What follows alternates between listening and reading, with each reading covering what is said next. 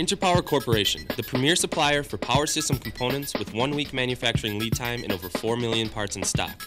Visit www.interpower.com for more information. Today in Engineering Newswire, we're fixing the government with 6th grade math, printing invisibility cloaks, and racing the world's fastest RC car. Makes a noise like this. Yeah.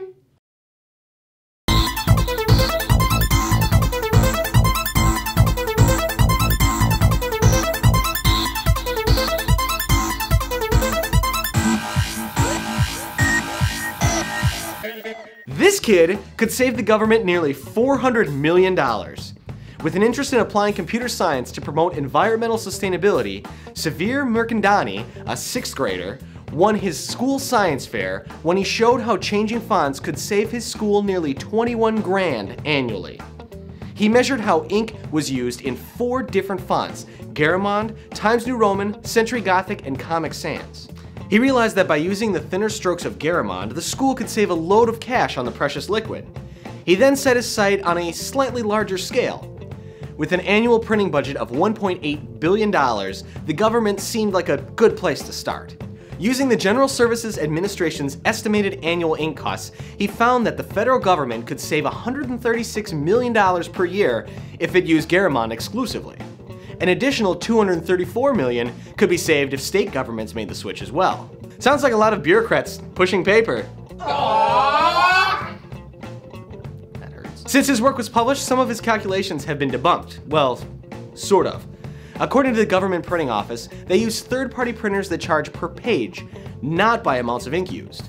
Also, to save such a large amount, the governments would have to universally adopt Garamond. When have you ever heard of any government universally adopting anything? Only in an ideal world would this 14-year-old's idea save our government a boatload of money.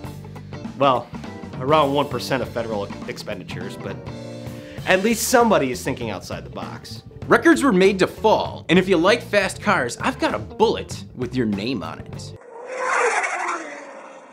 That was Nic Case's first pass in his RC Bullet 2, which topped out at 182.55 miles per hour.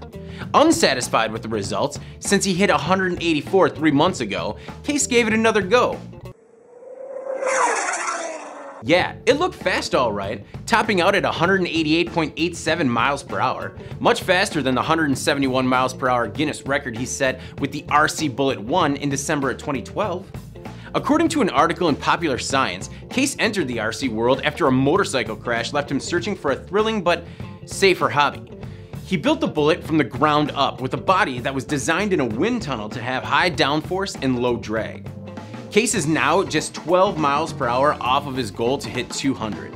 And according to RCgroups.com, Case actually retired in March of 2013 after it looked like his design had hit the ceiling with its record-breaking 171 mile per hour run. But in April, his 17-year-old nephew, Chris Casey, was killed by a hit-and-run driver, making Case rethink his retirement and dedicate every run to his late nephew.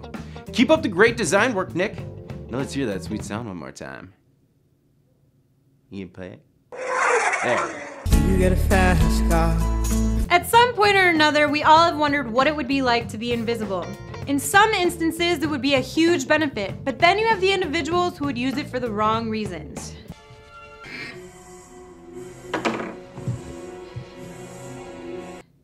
Creeps.